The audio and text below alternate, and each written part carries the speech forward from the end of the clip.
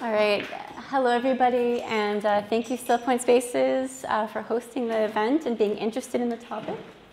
So today is the first of a series on kind of discussing this idea of power in different manifestations. And basically, so the first part today, we're going to be talking about just kind of broadening our ideas about power, what power is, kind of moving beyond maybe traditional or simplistic ideas of what power is. And they kind of build on each other, the lectures. So the second one is about when the therapist's position of power gets in the way of therapy. And I'll be using my original research with asylum-seeking immigrants as part of some illustrations for this topic. And then the third lecture would talk specifically about language and its relation to power, specifically relating to clinical language. And again, I'll also be looking at my original research. And then the fourth lecture, kind of the culminating lecture of all of this, is looking at kind of theories of liberation theology as anti-colonial and emancipatory alternatives to traditional helping roles. Okay, and so I'm just kind of curious, first of all, before I jump into it, who in here kind of does social justice work or is a therapist themselves or some kind of humanitarian work? Okay, great, thank you. Okay, so let's talk about the goals for today.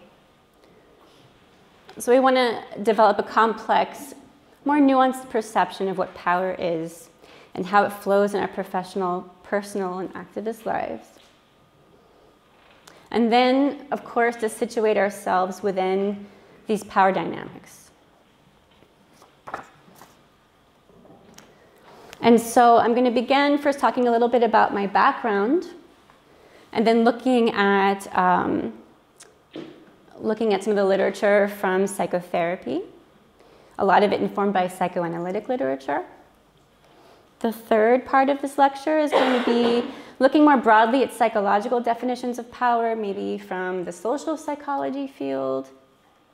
But this kind of gets into more traditional ideas, I think, of what we think of with power. And then we're going to kind of really take a step out of psychology and look at Michel Foucault, some of his ideas about power. And then with all of these different ideas of power in mind, we're going to then set out to situate ourselves and refugees within an albeit Western perspective. And then at the end I'll try to save 30 minutes for discussion. Okay, so a little bit about me. So I'll be using my own work and research with asylum-seeking immigrants as motivation for these lectures and as a way of organizing my thinking. My work with asylum seekers awoke me to my individual power as a therapist and the way I could impart another person's fate. For the people I worked with, the danger and loss were more real to them than I could have imagined, yet the asylum process was such that they depended on me to legitimize their fears and give voice to their suffering. The clients had not encountered psychotherapy. It was a challenge to explain what I was doing or how it could be personally meaningful to them. So there was also a contextual gulf between us where few assumptions existed, and I found this incredibly interesting as a critic of my field. So it kind of forced me to just explain basic tenets of psychotherapy. So I want to start with a quote from my study about a therapist starting to come to terms with his power as a therapist working with an asylum-seeking immigrant. So it's kind of a long quote, but I'm just going to read it. So he revealed things to me that were done to him and how he responded, and I felt like much more power in that instance because he was revealing things to me that were embarrassing and humiliating to him. And I was sitting there and I was able to receive that information without responding in kind. There's definitely a differential in disclosure, and I'm receiving this information that is very dear to him. And it's just the nature of the relationship. I'm in a sense very powerful in our relationship because he's disclosing this to me and he was in a very powerless position.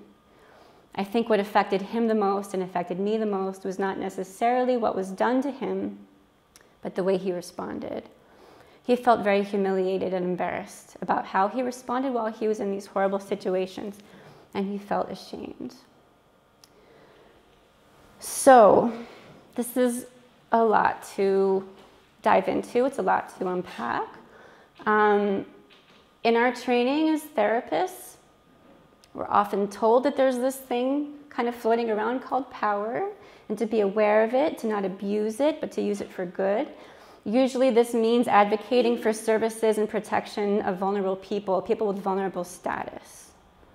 But we don't critique the fact that we have it, and we don't critique where it comes from.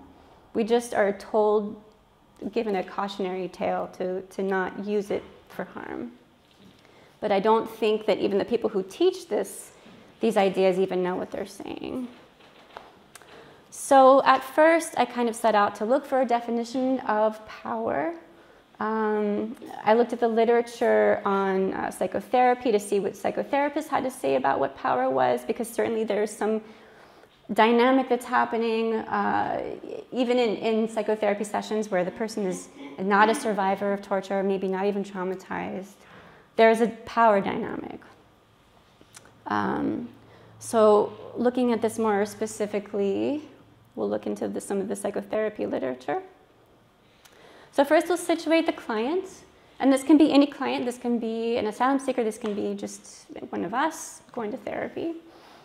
So usually when people come into therapy, they're confused, hurt, traumatized, overwhelmed, misunderstood, alone at a very vulnerable point in their lives. And they believe that you can guide them and that you will have special knowledge and special insight into them, that they're struggling so hard to find themselves. So it's a very vulnerable situation. A person comes to you with a lot of vulnerability.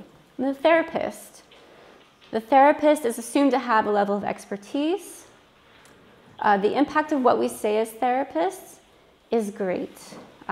Even between sessions, one of the tasks or goals of therapy is to actually, this idea of the client internalizing the therapist, internalizing the things that the therapist has to say about you, and kind of bringing them into your own view of the self. So that's, all of these things are increasing, ratcheting up the power imbalance. The therapist's sense of reality is not the one that's being questioned. Even in situations where the client might have feelings, strong feelings or accusations about the therapist is in a position to call that transference, to say that there's something about that that is back on the client themselves, not about the therapist. Also, just kind of therapists can practice sometimes outside of the scope of their expertise, and the client doesn't know that. So this can be just all of these things where the client does not have the kind of expertise and information that the therapist does.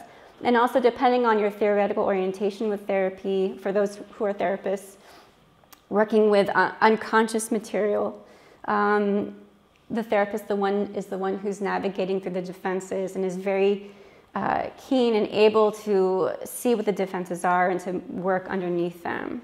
So that's, again, it's clear how powerful the therapist is.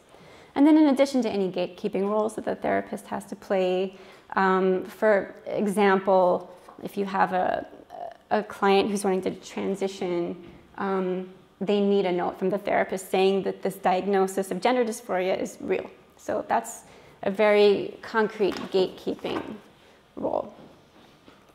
And then the relationship itself. The relationship itself is sort of like a reparenting relationship where the therapist is giving love to the client. And sometimes the relationship itself can become the primary focus and the primary reason for somebody coming to a therapy. But it's a false sense of security in a way, because the therapist can always end the therapy, and the therapist also sets the boundaries of the therapy. And this was actually, this came up with a client that I worked with, who I did very intensive narrative exposure therapy with, about her torture experiences, so that she could write an affidavit, or so that I could write an affidavit for her. And then when the therapy was over, it was over, and our relationship was over. And she wasn't ready for that. But the dictates of my role were that the therapy and the relationship and all of it ended at a certain point in time. Okay. So now, so I knew that, looking in the situation, working with asylum-seeking immigrants, I knew that there was something more than just within the therapy session that could be said about power. There was also our social situatedness outside of the therapy session. So I wanted to look at maybe what the social psychologists had to say about power differentials, asymmetric power relations. So one of the major areas of research that I found was this kind of classic idea, and maybe some of you have this idea of as a definition of power. This was kind of my definition: the ability to control and access needed resources. So this is kind of a neutral definition. It can also refer to your own power, your own ability to access what you need. One researcher had a pretty sterile mathematical definition of torture. So looking at this, and all of these, I kind of encourage you, as we're looking at these definitions, to think of real life examples, to kind of like give them meat a little bit as we talk about these. So does A have a resource desired by B? We could think about a therapy situation, for example. How many sources does B have for this resource? And then to what extent does B have to depend on A for this resource? So not a terribly unique or surprising definition of power, a power asymmetry.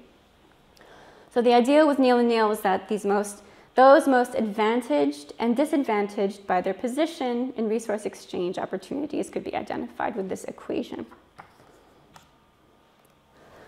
Okay, and now we got into some more ideas about a power dynamic between two people who are in direct contact with each other, and specifically having to do with observing someone who's more powerful than you. So this is B looking at A. So Fisk found that people who were in lower power positions, who had to depend on someone in a position of authority, for example, that those people needed the powerful individuals to be as predictable as possible, so much to the extent that they could even be manipulated if need be, because they had to survive, they had to do whatever they needed to do to get the resources from person A. So they had to have very nuanced knowledge. They could not rely on stereotypes of the powerful person. So this actually has implications for not forming stereotypes. People who are not as much at risk of forming stereotypes of the other are people with less power, because stereotypes are not informative, or not actually informative, or to an extent. So the powerful, in a sense, became very intriguing people to the powerless. And she looked at real-life examples of these phenomena as well. She also looked at powerful people. And the powerful people, on the other hand, they didn't notice as many nuances about the powerless. Those are the ones who are more prone to stereotyping the powerless, which led to prejudice and discrimination. They weren't dependent on the powerless. There was no need to predict or manipulate them. And now perceptiveness in power was another interesting finding by these researchers, White, Guinotte, and Wilkinson. So in this one, these weren't real-life situations. It was people coming into an experiment, and they're put into 3 different groups. And each was primed to be either powerful, powerless, or neutral. And the way that they primed, they were all randomly assigned, so it doesn't matter where they came from or what their situation is.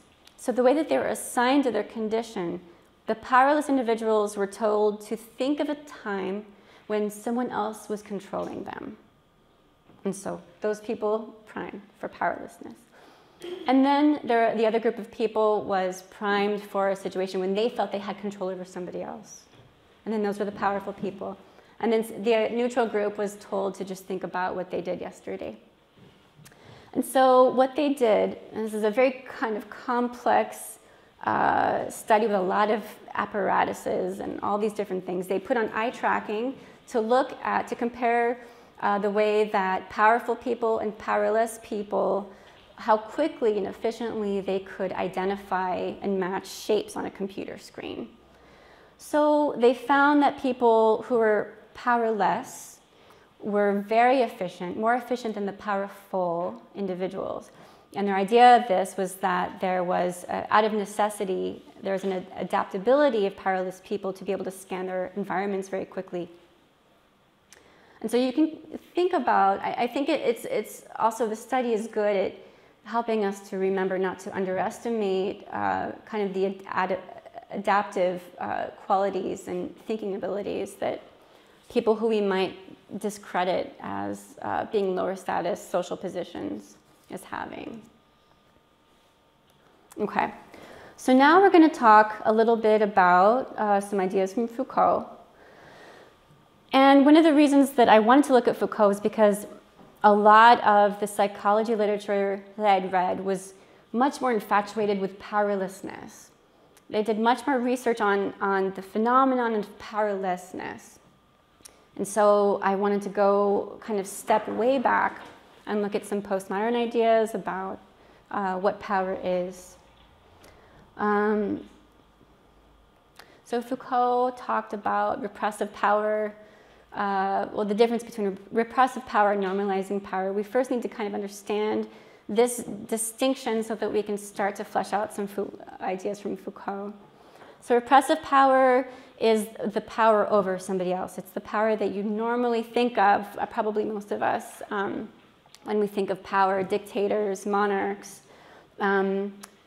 So Foucault instead focused on normalizing power, where no one is the target, no one is in control. And so some of his ideas are a little slippery, but I think the more types of power that we look at, the more it kind of coalesces and begins to make sense. So we'll look at some quotes by him too. So power functions like a chain, never localized, never in somebody's hands, a power that is not repressive, not telling us no. So it can be kind of difficult to understand, well, then what is it? And in this way, power is everywhere, and it's hard to kind of pin down. And also this idea that people know what they do. They frequently know why they do what they do, but what they don't know is what they do does. So, and also this idea that even within a hierarchy, the summit and the lower elements of the hierarchy stand in a relationship of mutual support and conditioning. Power is diffuse and everywhere, produced by everyone. And also another characteristic of it is that people don't feel forced to do things, people feel free. However, they are unaware of how their actions have been shaped outside of themselves. And it's neutral. Power is neutral. It's not good or bad. It's productive. It forms knowledge, subjects, discourses. A true power dynamic is not violent. It's not restricting freedom. Rather, it cannot be practiced without both members being free, based on their desires. And also, we began to kind of lay the ground for this idea that we're going to try and, even though people are free, we're going to try and somehow shape all of the possible behaviors that they could exhibit in a way that still allows them to feel free and think that they're making free choices. So looking at power knowledge. So I'm not going to go over all the ideas of Foucault, but just touching on a couple that I think are relevant. So definition of power knowledge from the Culture Theory Key Concepts Encyclopedia. Discourses of knowledge are in fact an expression of power relations and themselves embodiments of power. So for example, the construction of trauma, the social construction of trauma. The way we categorize experience as trauma, leading to a diagnosis of PTSD, which I'll get into in a minute, as a type of this knowledge produced by power.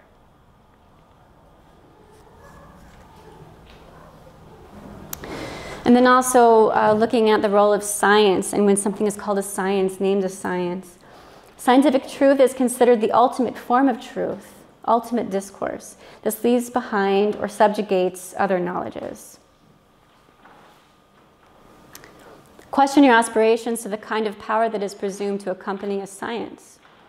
And now this next part I want you to really hold in your mind throughout the rest of the talk. So what types of knowledge do you want to disqualify at the very instant of your demand? Is it a science? Which speaking, discoursing subjects of experience and knowledge do you want to diminish?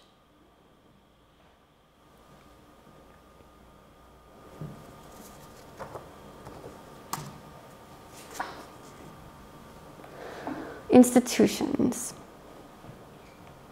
So institutions are ways that Foucault is talking about. We can no longer have the state kind of controlling everybody. The state had to develop institutions to kind of more diffusively control and shape people's behaviors and potentialities. So institutions of correction aimed at controlling one's behavioral potential or future actions. So Foucault kind of grouped these into two categories. One was surveillance. So the police, if you see the police, you suddenly behave in a certain way, you control your behavior, and you avoid doing certain things that you know the police would come at you for. But then there's also correction. And I wonder how many of us maybe could identify with this kind of arm of the institutions that he's talking about. So ideas of correction in medical institutions, educational institutions, mental health institutions. So the idea is that we, working in these corrective institutions, are aiding the state in some way. Before anything has a chance to happen, we're teaching people the way that they need to think, the way they need to behave, and also sometimes in the case of mental health, giving medication. So, and in the mental health clinic, for example, psychologists categorize and treat problematic behavior that keeps things running smoothly. So I often, in New York, when people were brought in to the mental health hospital, it really often felt like it was kind of either they would come to be psychiatrically hospitalized or they were put in jail. And there was a lot of overlap between people who could have gone in either way. And then also thinking of, my field, I believe, is a bit of an opportunistic field, especially as it tries to assert itself as a science. I think that there was a point, and Foucault also, this is another important concept of his, is that history is always relevant. So why would psychology really start to come into its own, come into a science status at a particular point in time? And he would have argued that it was this point of time that society needed additional ways to control people's behavior. People with expertise and the ability to manipulate and predict behavior. And who were able to do it while appearing humane and orderly. So another concept, biopower. The definition: an explosion of numerous and diverse techniques for achieving the subjugation of bodies and the control of populations. So this has to do with reproduction, sexuality, demographics, population growth, death, all of these things that people do throughout the span of their lives. But also looking specifically at the site of the body and finding ways to control the body. To expand this definition, Chu described it as biopower is employed through scientific categorizations of populations, including categories of health and illness, as well as through disciplinary powers, in which surveillance is internalized, including the acceptance of the sick role and its inherent subordination.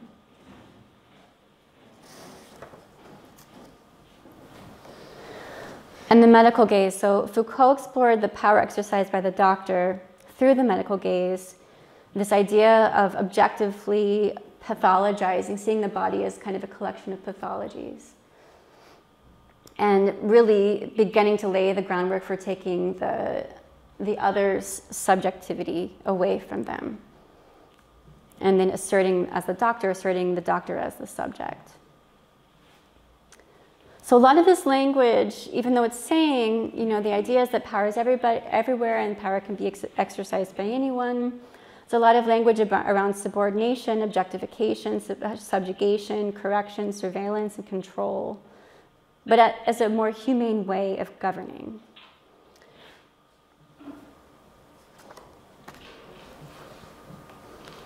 So now we're going to kind of tie all of these things together and talk and attempt to situate the refugees, the asylum seekers, and the clinicians.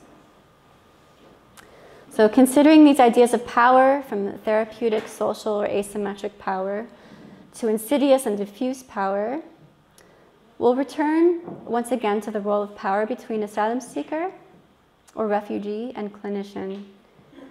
Can we better situate ourselves with these ideas of power in mind? First, we're going to a Western perspective. We're going to look a little bit about stressors faced by refugees. So, pre-migration stressors. Some of you might be familiar with these already, but I'm just going to kind of go through them. So why do people leave their countries? Threats to their lives, unstable conditions in the host country, war, political violence, religious, ethnic, or LGBTQI-based violence, torture, witnessing murders, disappearance of loved ones.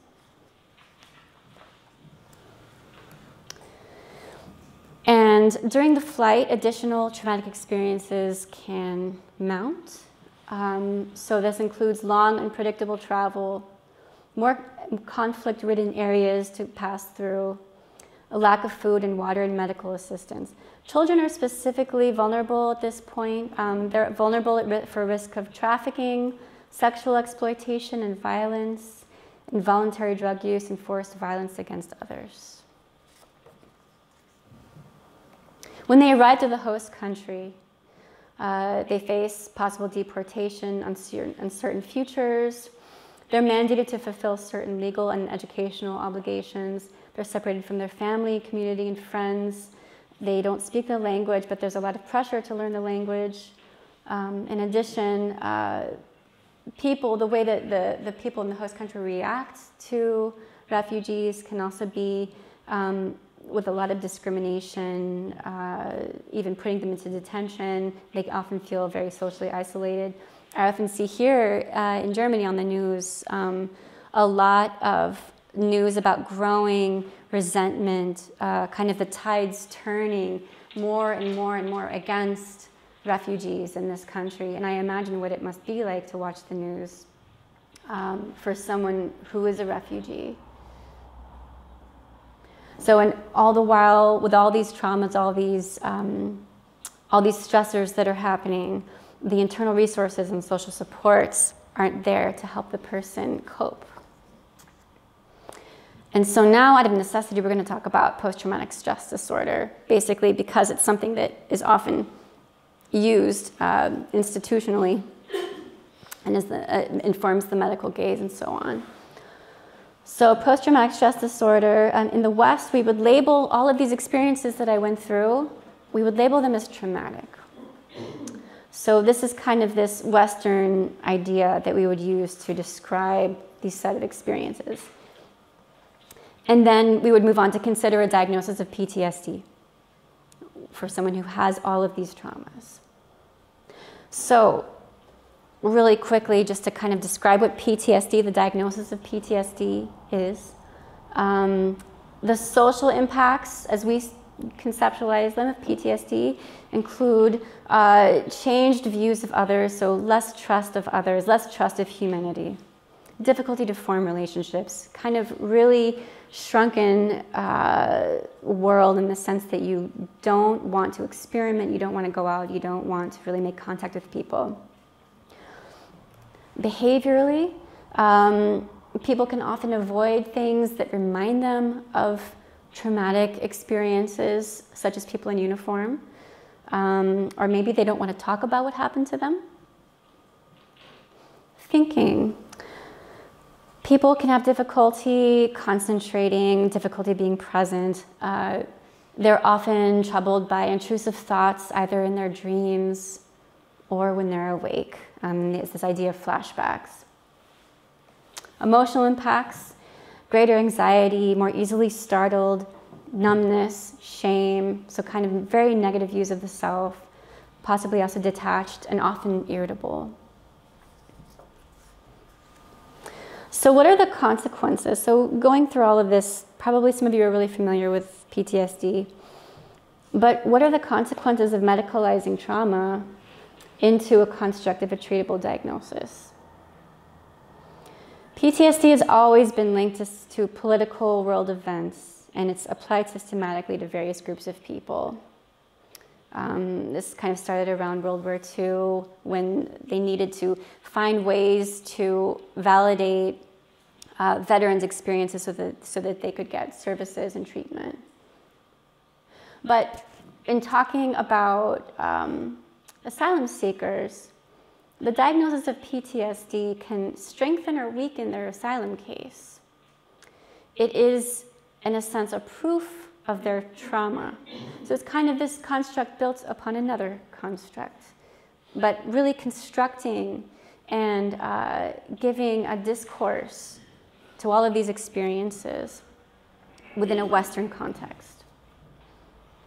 So in the proof of trauma, lawyers, and I experienced this myself, lawyers would also often call and press me for a diagnosis. They would want me to diagnose their clients with PTSD because it was like a golden kind of ticket for their asylum case. However, lawyers don't quite understand that there are individual differences in susceptibility to developing PTSD. Even if a group of people all experience the same traumatic event, some people are going to develop PTSD, other people are not. Or maybe some people will have kind of this post-acute traumatic reaction that lasts maybe a few weeks. But by the time they come to us, we're going to have to, trying to get a diagnosis of PTSD really depends on a lot of variables. So the risk of proving trauma via PTSD diagnosis is pretty great. And in a way here, someone's resilience would be working against them, which is I don't say lightly, I think is a very important thing to also consider in this exercise of shaping somebody's reality and experiences. Okay, so the asylum process and exercise of biopower. So if we're thinking about it, the refugee, the asylum seeker is moving from a situation where kind of this very traditional, these traditional ideas about power are at play. So like the power over somebody, the torture scenario is happening in the host country. And then they kind of move and shift to a Western context where power becomes very diffuse. So that's a way that we can kind of look at this, where the power that we have as therapists is being used to grant them asylum or not.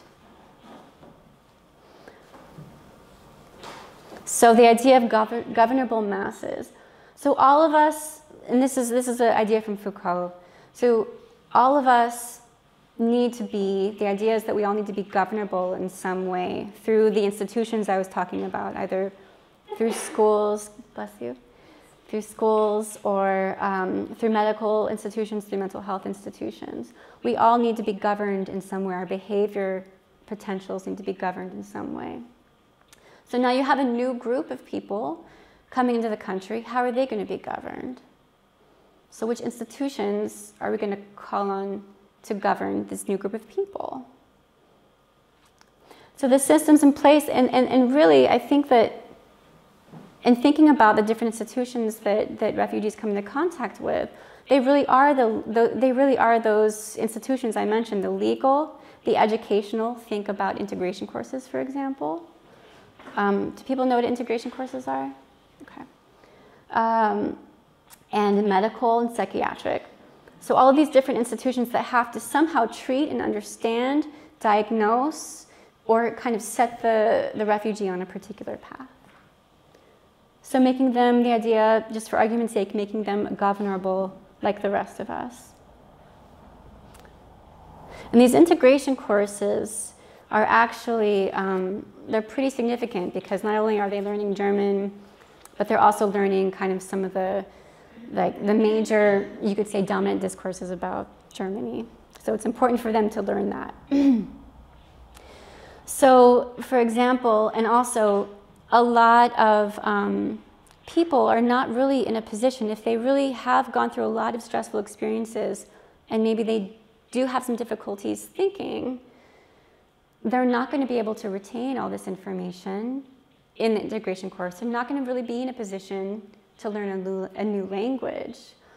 And so what do we do in that situation? Do we say, okay, this person can't be educated right now, but maybe if we give them a diagnosis, then that will kind of explain their role. That'll put them kind of in a sick role so that at least we know we can place them in some kind of way.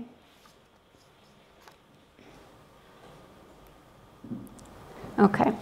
And so the next slide, I'm going to give you 2 quotes from lawyers in France given to their asylum-seeking clients, having to do with these medical exams.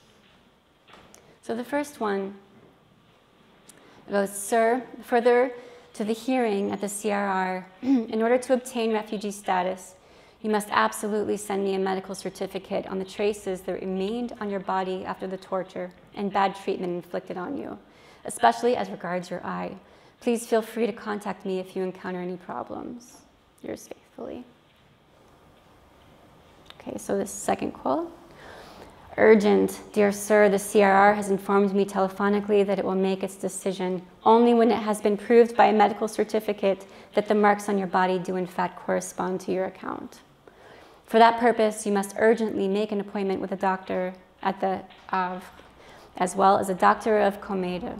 When you have the medical certificates of these 2 doctors, please fax them to me immediately." So Fasson and Dalouin were discussing humanitarian aid work and kind of talking about the exercise of medical power and how the evidence of trauma on the body has to be applied in corroborating their testimony.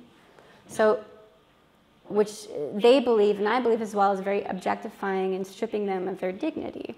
So it's not enough that they tell their story, but it has to be physically corroborated or with a diagnosis of PTSD.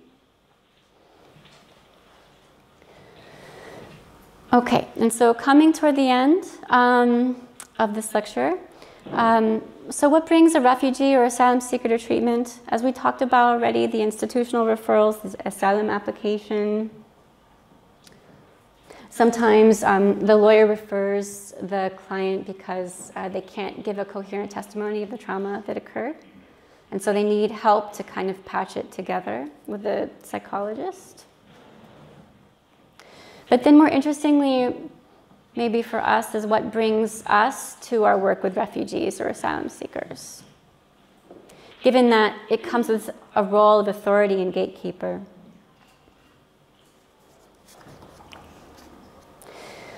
So is it mostly to establish a diagnosis of PTSD? We're looking for traces of trauma to be used as evidence, tracing the path of the trauma.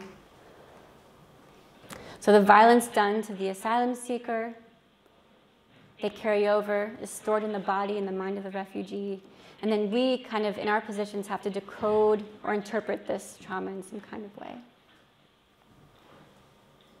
And then we translate what's happened to them into clinical jargon that's easily metabolized by the state. And so this is kind of our main role, in addition to the actual therapy we might provide. But again, what are our motivations? So our interest in working with people who are oppressed, traumatized, highlights, even though we might feel uncomfortable with it, it highlights the hierarchy that we inhabit together. And in what way are we doing, what are we doing in our clinical roles? Is it truly emancipatory when we continue to reduce professional produce professional medical discourses that reduce people to victims. So I actually really was thrilled to find this. Do people know who Didier Fesson is? I just learned about him recently, but he was a former vice president of Doctors Without Borders, and he says a lot about critique of humanitarian reason. And so this is a quote from him,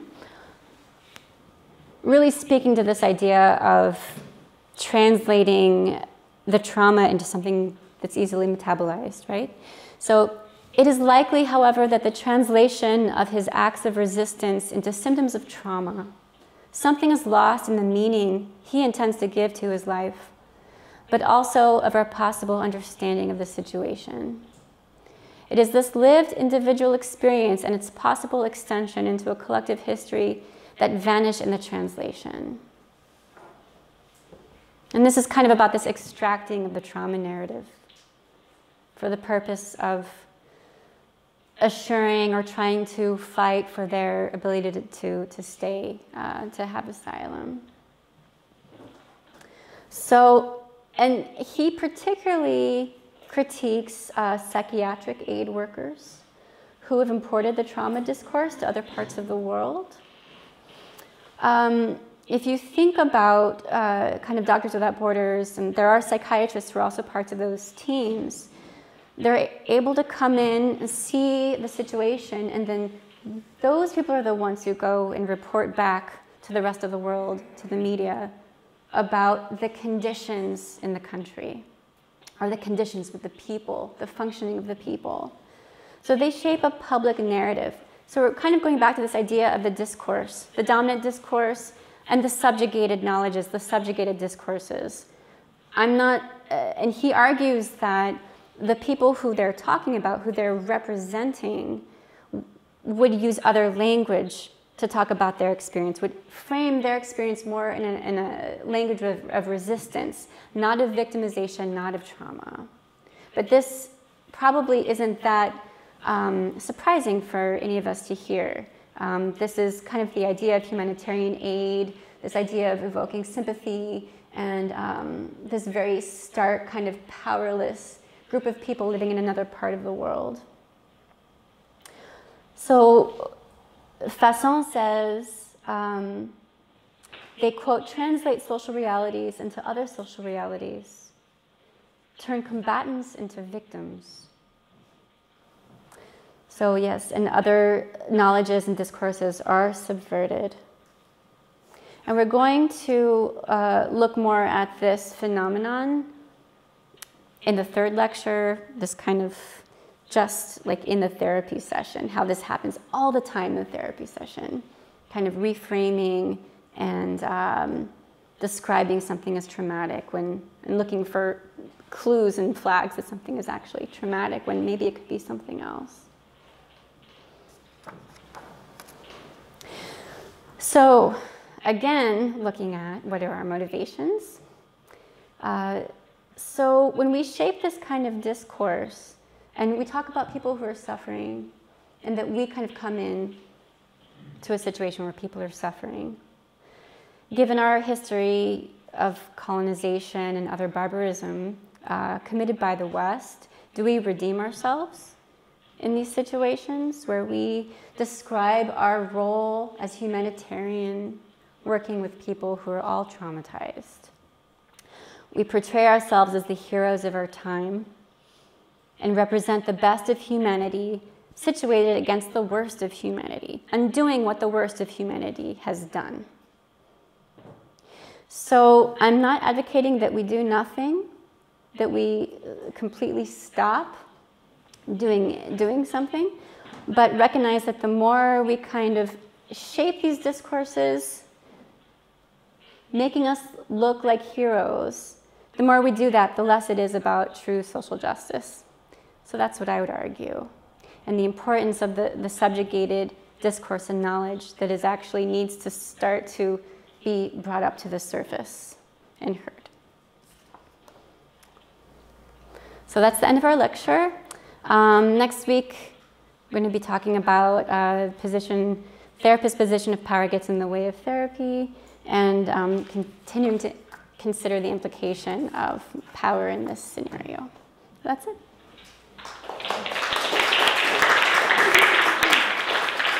And so we have time for a discussion if people have questions or comments.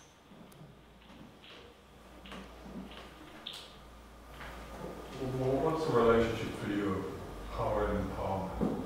Power and empowerment. I think that empowerment can be kind of an almost facile way of looking at trying to tell somebody, okay, we're going to empower you. We're going to kind of get you up to these situations where you can begin to access things for yourself. That's kind of the traditional idea of empowerment.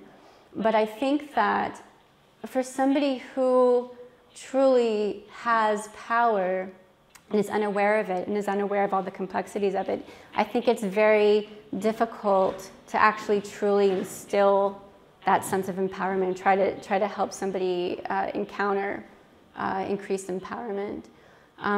So I think that there is a relationship between being conscious of your own power and being truly, truly able to empower. And yeah, I think that's what I would say about that. Mm-hmm. You talked about translating social realities into other social realities. And this made me think, because for me, somehow communicating with people is a lot about trying to translate what they say into something I can identify with somehow. And I guess you somehow try to communicate it's been done too much, for example, in therapy. Is there a practical way of avoiding this? Or have you thought of some, I don't know, some good measures to do this less? Well, I think that's a great question. I think part of it, if you are going to, like you're right, in a typical, I think it's very natural. I don't want to say that kind of translating social realities into other social realities is something that we should completely avoid, because it's something that is just kind of the way that Foucault kind of talks about discourse being formed, and it's kind of inevitable. But I think in the situation where, if you have a situation where two people really have the possibility of being heard, then I think that can be maybe a less dangerous situation. But in the one that I described in humanitarian aid sites, it's really only one party, only one person has the voice. And so it's completely, the other one doesn't have any access to the world, to speaking to the world. It only kind of relies on this one.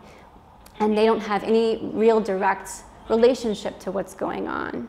And so it's kind of being able to understand the limits of your situatedness and what you can see and what you can't see.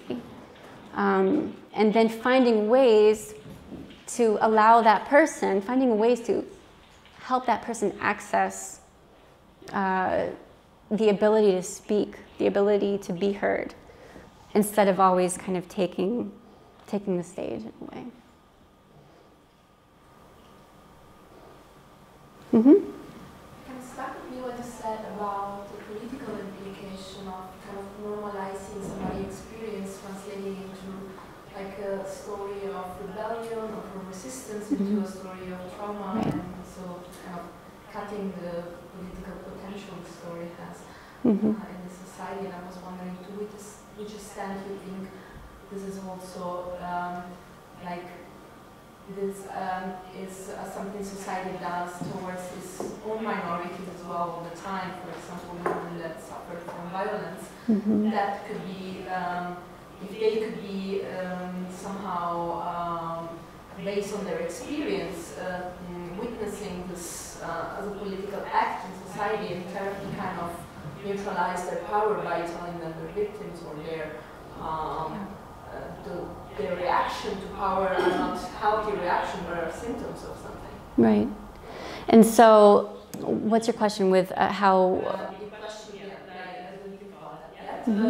The question would be: can therapy only be is therapy only normalizing instance, or can it be the contrary of that can be actually reinforcing this political, the potential political impact that victim of power could have on society. Mm-hmm. I think that I hope to talk more about that in the fourth lecture about accompaniment. I think that that people, you can really go either way depending on the way that your therapist kind of sees her role and kind of has, and I think this also kind of gets to the question of empowerment, the first question that was posed. To what extent, and I mean, it's a perfect question because it's also, the therapist is also, has the power to kind of guide where the client is going to go with this situation. And I think that there are ways of kind of just shutting that down and saying, okay, you're just this traumatized person. We're going to kind of help you get over your symptoms. We're going to maybe give you medication. Or, you know, what can you do to make meaning of your experiences? What do you want to do? Do you want to make greater meaning of your experience? And then helping to facilitate that. Being kind of, this idea of accompaniment is you tell me, you kind of guide the process, you guide the idea of where you want to be, what you want to do with your story, with your experience, and really helps to kind of round out the person, making them three-dimensional. So they're not just their trauma, they're not just reduced, because I think people might actually feel very much like, especially with trauma, they might feel that there's kind of such a break in the span of their lives, where it's just, they're feeling only defined by this traumatic experience. And I think that if you can get them to kind of smooth their life narrative, smooth that into their life narrative and see the different possibilities for them going on, then I think that would be good feminist therapy. Anything else?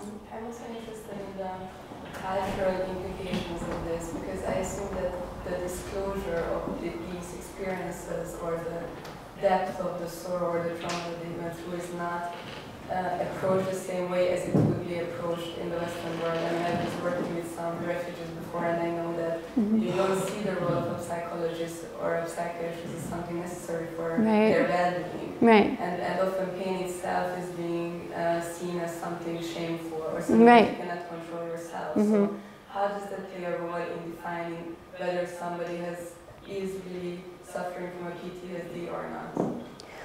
So if somebody, you're asking for people who feel that they don't have anything, that they don't want to be involved with psychiatric care or mental health treatment, how do you diagnose PTSD?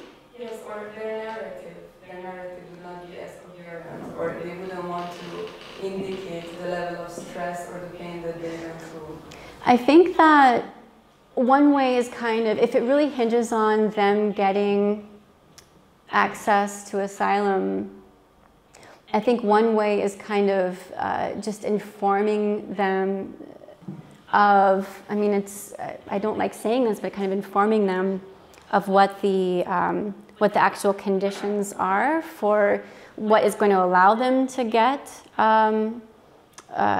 what's going to allow them to get an asylum ruling, if they get asylum granted.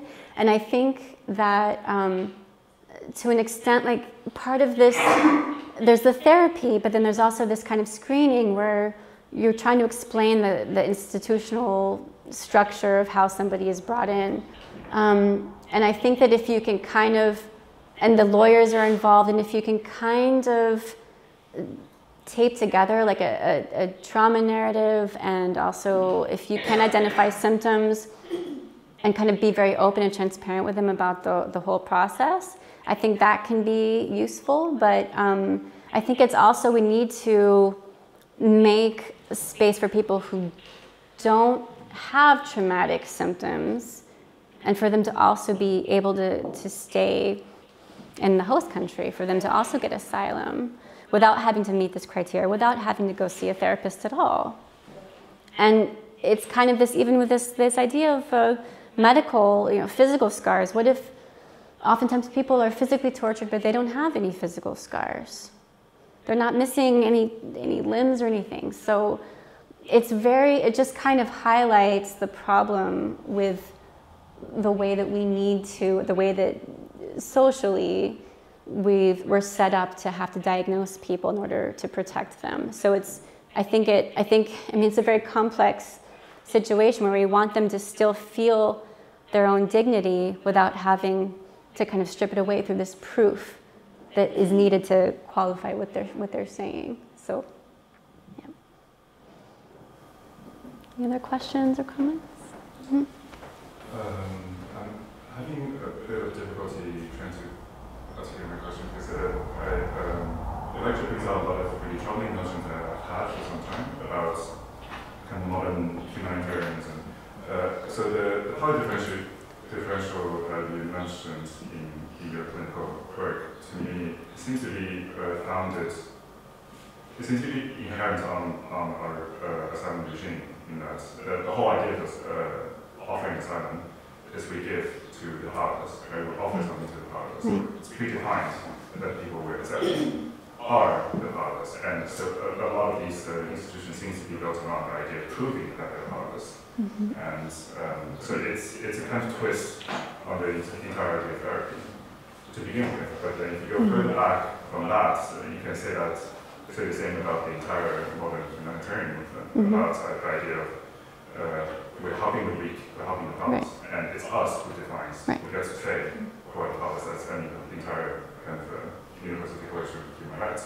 We decided this is the standard by which we shall judge who are the people who need humanitarianism, and we put ourselves in the position to impose that, whatever they think. Right? Yeah.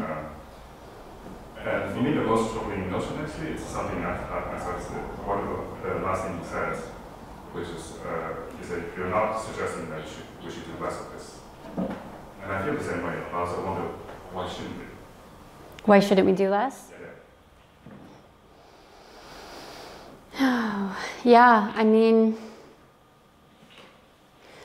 I think that we just need to be, I think there's a lot that you said, and I think this idea, first of all, of there are conflicts, there are things happening all over the world. Why do we choose the places we choose to go to? Why do we highlight the ones that we highlight and go to those and not others? I think that there are usually political motivations for that. There's something about going to a particular area that we want to say about our relationship with that country or with that particular type of problem or that particular type of group that's been targeted. There's some stance that there's something symbolic about our choosing which places to involve ourselves in. And as far as, do we do nothing?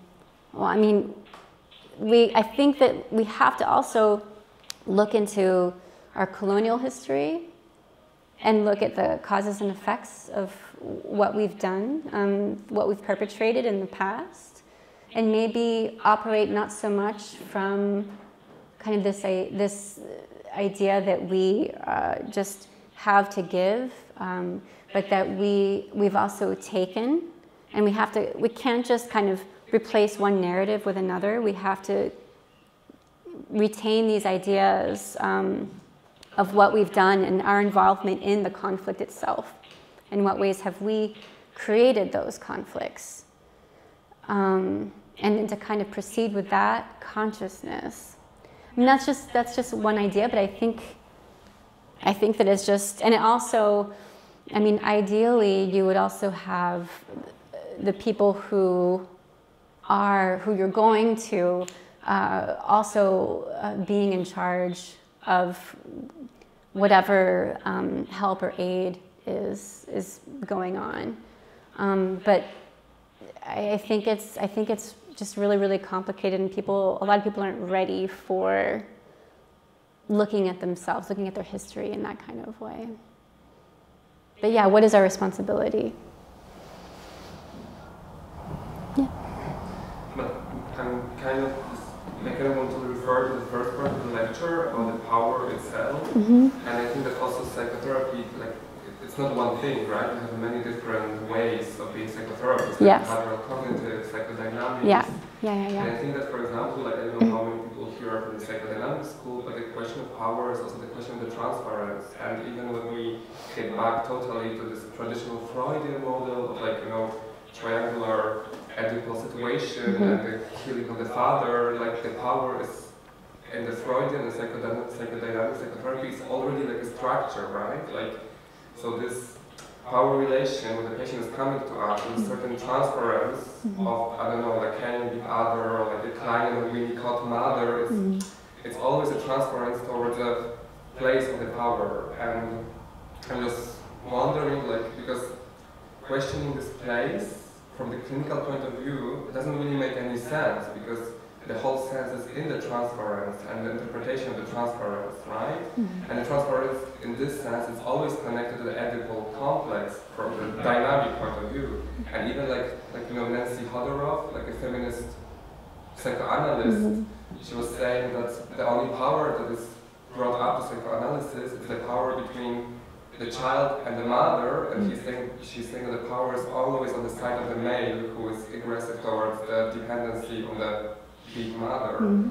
And in this sense, I'm kind of like wondering, like, about the power structure in the psychotherapy, which is how to distinguish between when our privileges as a power situation are coming into the psychotherapeutical room, that I am a white European male being psychotherapist, and where is actually the part of the transference which is based somehow on this relation of dependency. And for me, this is kind of a problematic question of the power relationship with psychotherapy. And as well, I would like to think about, because I'm also making a research of something called situated psychoanalysis, with like Donna Haraway maybe thinking that every psychoanalysis is taking place in a locality, and maybe also like there's this term of intersectionality in psychotherapy, that's not to hide your privileges and the history, colonialist history and, you know, cultural background, but rather be open about it, that, okay, part of transference of my client is based on the privileges I cannot resign from because I'm born into them, right? So, like, I don't know, really, this is such a complex term, the power of psychotherapy, that I think there's no real answer, because it's also part of the clinical perspective for me. It's part of the kind of setting, part of the magic, I guess, in a way, of what allows a particular type of therapy to unfold and to happen. Like, you have to have those ingredients for that kind of therapy. And I think you're absolutely right that you can be, and it actually can be very powerful in a therapy to be open about, and it takes a while to get there, in my opinion, but to be very vocal and very upfront about kind of situated privilege. I would say that probably a lot of this power, the power dynamic, but also the power that's coming from kind of outside the therapy room, just you as a white male, whatever, is probably playing in the therapy, I would guess, for a lot of people, months before it's ever talked about. Because those kinds of dynamics of like race or like colonial history, gender, are so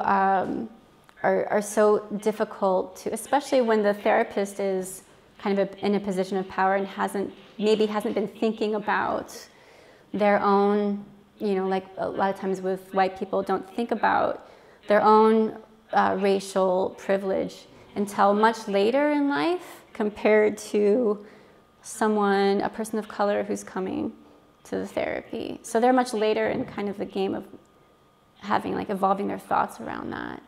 And so, and also I think while the therapist has a lot of power, this other part that I talked about with the person having less power, being very perceptive of the therapist that I think is also at play. So I think that it's very rich stuff to work with when you can as a therapist, but it's actually, I think a lot of therapists I've talked to don't really know how to do that. That's actually, I'm just following on this track because that's actually the huge discussion right now in the trainings in Europe, like a psychodynamical training. How much do we involve in the clinical training, not only the clinical part, learning how to become a psychotherapist, but also how should we implement these critiques of our position as a psychotherapist according to our situation. And I think that this is very important. Very important, I agree. Like very open and become very conscious about your situation and your privilege, your situated privileges, and then to somehow be very clear about it during the clinical process. Somehow also to get it in the room. I know what you mean. It's so hard to be kind of in the protective space of like a group of therapists talking about something or a classroom talking about something, and then to actually apply it clinically. A lot of people will kind of say, their kind of entree into that will be like, so, I'm white, you're black, what's that like? That's kind of some of the typical questions, and it's usually, and actually I'm going to be using a quote in, I think next week, that touches on this, like the intersectional stuff. But it really falls flat oftentimes if you kind of lead in that way, and it's hard to know how to, do you as the therapist bring that up, or do you wait for the client to bring it up? It's a very rich area, very interesting area. Hey. I can hardly see you. Okay. I hope this is relevant. Running down a highway into the mix is super interesting. We'll talk about that later.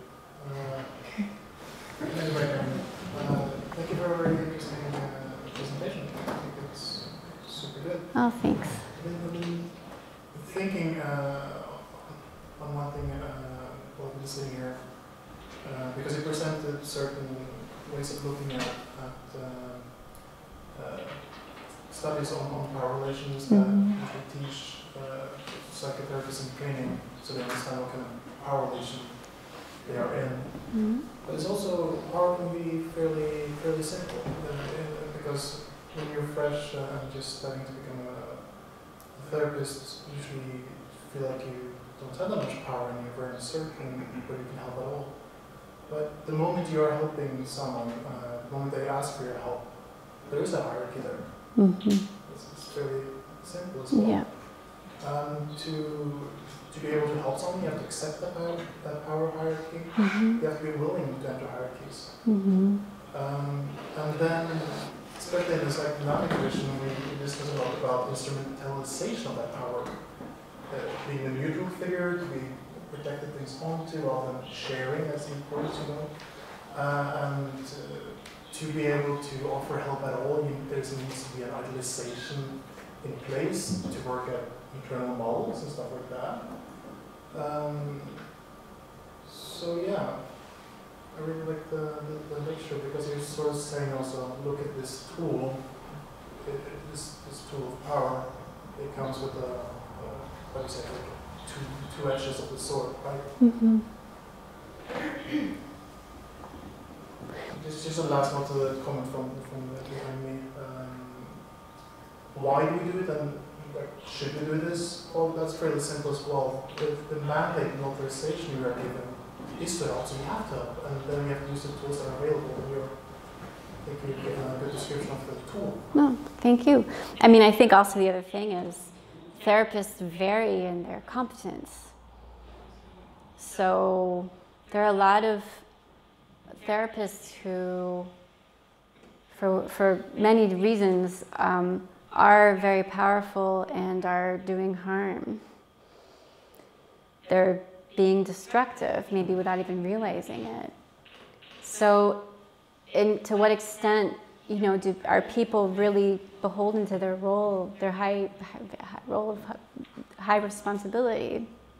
Like, to what extent do people really take that seriously? I think the first step is to recognize it. And then just, I mean, as a student, I think, and even beyond studying, I think that the way to do it is to kind of not practice in a vacuum, but to kind of use a lot of kind of recordings of your sessions, listening to them yourself after the session, and then listening to them with a supervisor you trust, listening to them in a group, kind of subjecting your sessions to other people so that you're, in a way, like, knowing that what you're doing is also going to be evaluated by other people who have the same amount or more power than you do. And then to start to kind of start from there and, like, see yourself, look at yourself from outside, also from outside of your role, with the help of your colleagues and your supervisors. Thanks. Anyone else? Masha? So I have one general question and one that is kind of building up to this, where I start with the second one. At some point you said that you have to diagnose people in order to protect them. And then I wonder what would be the way to protect them without diagnosing them. Is there anything that you want to share with us maybe now?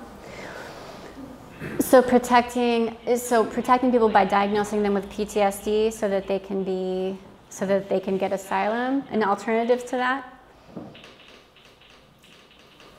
It's so rigged because, you know, you want to just address somebody kind of outside of just as a human being. You don't want to have, like, this state in your session, but sometimes, I mean, it's this real, like, you also have to be really, it goes back to the power, aware of the own power too. You have to be aware of the way that someone is going to gain safety. Someone's going to access safety. And I think it's really, I think really you would have to, not just within your role as therapist, but you have to kind of take on another role, not just as therapist, but as someone who can speak back to the way that things are being regulated. So taking a role as an activist, a lot of times, or as like someone speaking out legally against something, that doesn't involve the patient, like, directly, but is really kind of trying to change the way things are. I think that's something that you can do to protect that therapeutic space and those therapeutic possibilities. And then, you know, otherwise it ends up really being like, okay, we've got this task of asylum to deal with, and this diagnosis of PTSD that you may or may not have. And then we also have, you know, it goes back to, well, what is this thing that I do? What is this psychotherapy thing? And is this even relevant to you? Trying to really understand if it's something that the person really wants. I think maybe that could be empowering in some way. Like, does the person really want therapy? I was also thinking, like, how does it feel for a therapist? I think it's like a mini social experiment, because most likely they're there because they want to help, and it seems like the way to help is to put a label. I really think it's very hard. Yeah, and then sometimes if they don't meet criteria for PTSD, you can't diagnose them, and that's seen as like a failure. And so what is that doing also to the asylum seekers' kind of feelings about themselves? Like, if they're there for this diagnosis but you can't give it to them, do they feel like they've failed something by not having this diagnosis? I thought of the possibility of giving a diagnosis in order to protect the patient or the client, and then having the understanding between the therapist and the client that this is a political strategy, this is a strategy in order to protect them, but you'll do a more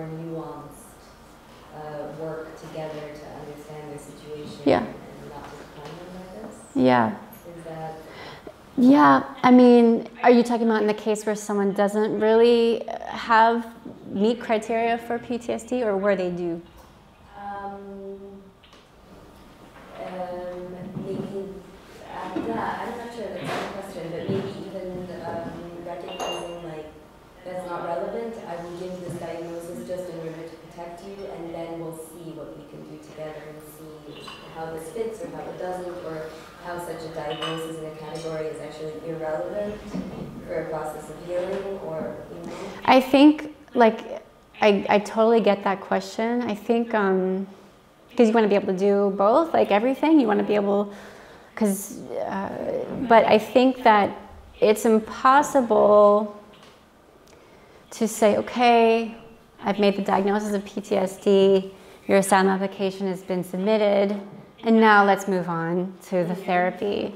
Like, I think that that's always, those kinds of things, like those gatekeeping roles and actions are always, they're always present. They're always in the back of your mind or somehow in the room, even if you don't talk about them.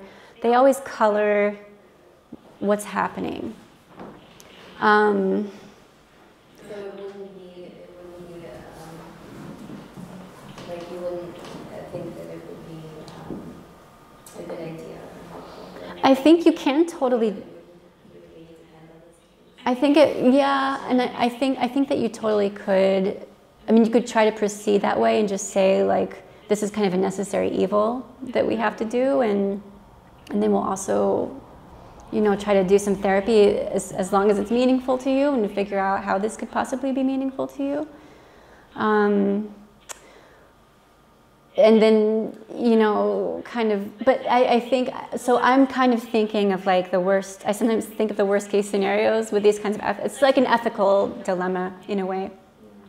So if you think about it, it's kind of, and the worst case scenario would be that the person says, okay, I'm going to meet criteria for PTSD, and then I better keep that up throughout the whole therapy.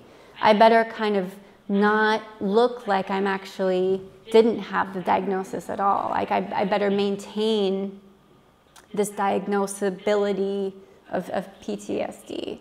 So that could be maybe an example of a risk that would be part of that kind of agreement of going into a therapy. But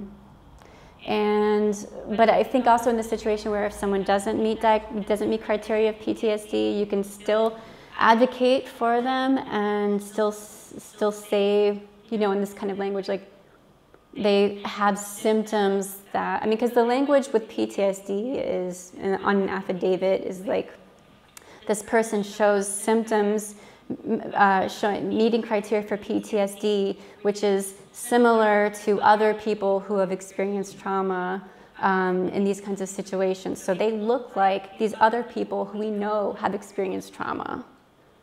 So if you can say, even pull parts of that out and try to advocate for somebody, I think in some situations you have to, because I wouldn't say that giving someone a diagnosis of PTSD if they don't have it, I don't think that's a good idea either. It's very troubling and complicated. Yeah. Aren't you discussing two different things? Because you've been talking about using diagnostic bureaucratically to gain rights and to gain access to country. Mm-hmm. As a therapist, you're allowed to put diagnosis even without criteria. You can offer therapy for someone without them having the diagnosis. If you give someone a diagnosis, though, it would very strangely follow the manual for that diagnosis. Right, no, but I'm talking about just like an internal agreement between the therapist and the patient.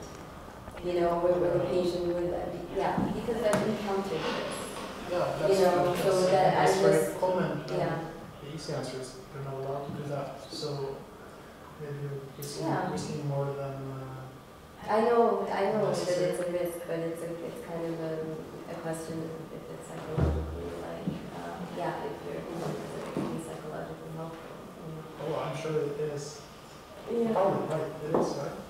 Most likely. I don't know. At the same time, it's also Did I answer your question? Yeah. Okay. There isn't a clear answer, but it's just I'm interested in like your ethical position on it, or if it's Yeah. No, I think it. Yeah, I think it also just. Yeah, I mean, I think that it is a case by case, and if the person feels, if the client feels comfortable, they don't want that diagnosis, but they know they have to get it for a certain thing, and then they can make peace with that. Yeah, that maybe if they Yeah. the patient can really understand it as such, and then not necessarily. Yeah, and some people like having a diagnosis of PTSD. It feels very validating to a lot of people as well. So. But I just wanted to say that I know in Germany that like hardly ever people are diagnosed with what is it in English? Oh, it's They do them mostly in Germany, like on the connection with Accompaniment, it's always Anpassungsstörungen, like always, and it's like 80 Anpassungsstörungen. So it's like I don't know what's the English. What was the first word? Anpassungsstörung. For the refugees, it's like the most diagnosed, so it's not actually. Oh, you know what I bet that is? Adjustment disorder. Yeah. Adjustment disorder. Adjustment disorder. That's the light version of PTSD. Mm-hmm. Don't know what it is really, because it can be everything, so it's like a really useful. I've also had experiences. I've had experience with patients who've been very angry at that diagnosis. I mean, I'm not saying that it doesn't work like for other situations. I think it, maybe would be the go-to if that can help somebody get asylum too. Then great. I'm not sure how it is in Germany. Most therapists use that because it's less of a stigma. Okay. Actually, I have a kind of, I'm not sure if it's really a question, it just makes me really curious. Like, who came up with this? Because presumably somebody said, at one point, sat down and said, okay, we only accept people with PTSD or adjustment disorder. And presumably that person has some kind of psychiatric expertise, hopefully. No, it's kind of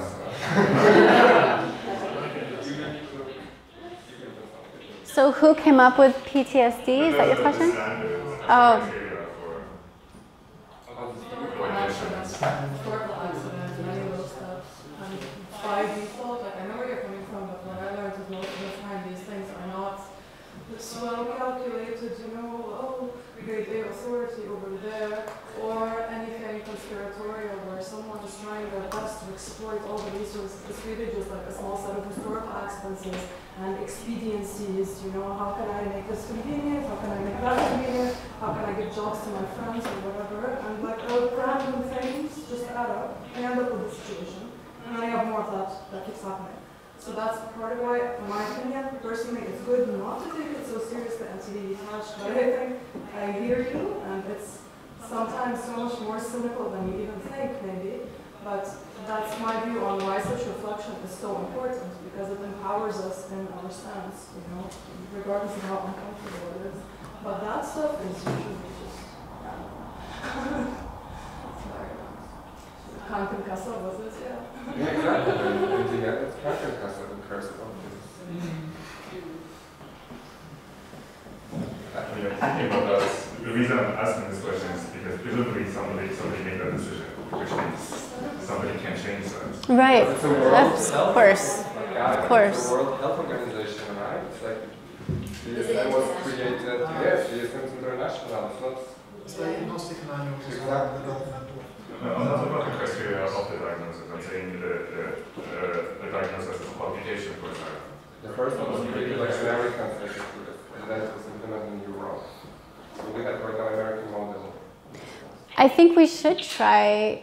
I don't exactly know the path, but I think we should try to change that, because it's just it is, I think, a very convenient way of mostly excluding people from asylum.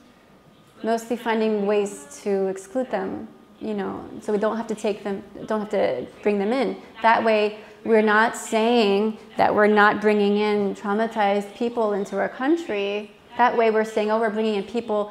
We don't need to bring in people who aren't really disturbed. There's nothing really going on with them. They can go back to their countries. So it makes it just kind of it gives us a good narrative, a good foothold.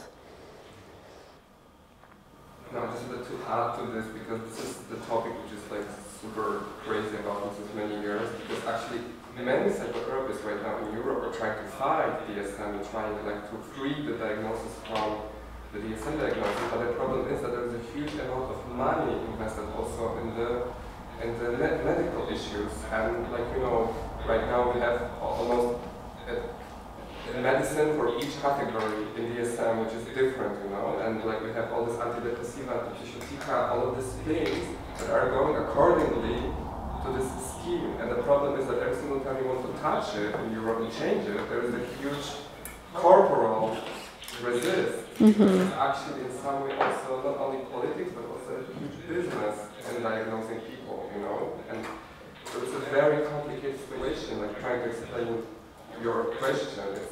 It's not that someone came up with it, it's actually a very complicated mechanism, working on many different layers. Just a simple question, because I don't think I understood that. Is it a necessary condition to be granted asylum, that you are diagnosed with that, or you can be granted asylum without that? I don't think it's that black and white, but I think I can speak mostly for the U.S. I think it really puts your application at a much greater status.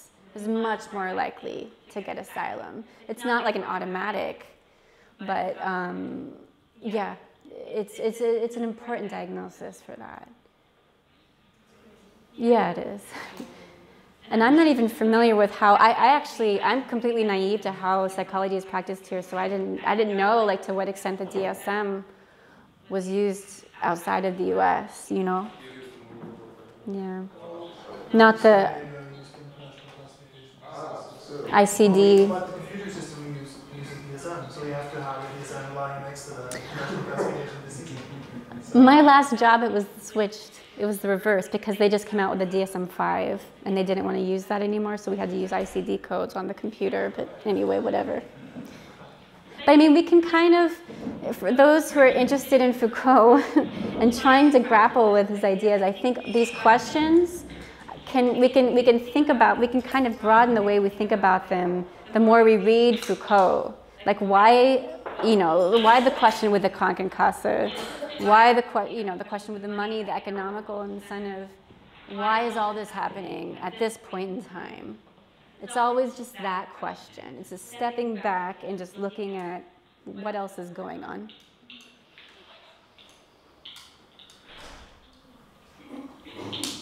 Anybody else? Yeah? Okay. Thanks, guys. Okay. Thank you so much.